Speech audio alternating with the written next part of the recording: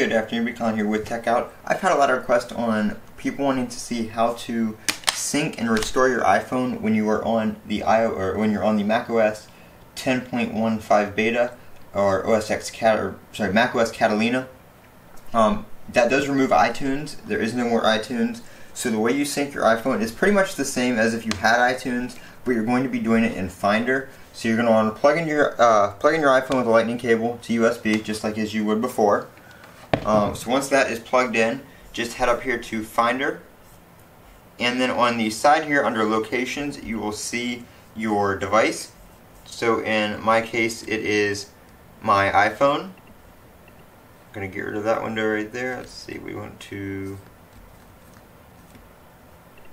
just zoom that window in real quick. Alright, so you can see here, this looks like the device window. When you would have it up in iTunes, you would pull this up.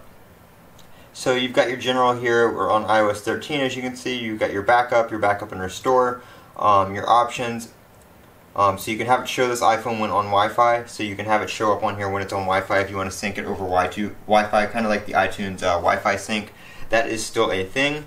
We'll go ahead and turn that on anyway, just because. But anyway, so if you want to restore your iPhone to iOS 13 or restore your iPhone to any version of iOS that is supported, all you have to do is hold down Option and click Restore iPhone.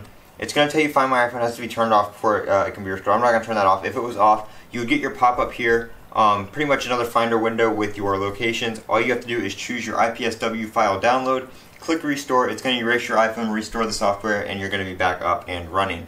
So that's all you have to do. If you want to back it up, you can back it up down here. You can back it up to iCloud or the computer, and then you are good to go. So that's how you install iOS 13, or you can do a restore to iOS 12.13.1 if you need to, or the latest version of iOS if you're watching this later on. This has been Colin with Techout. Don't forget to comment, rate, and subscribe, and as always, have a great day.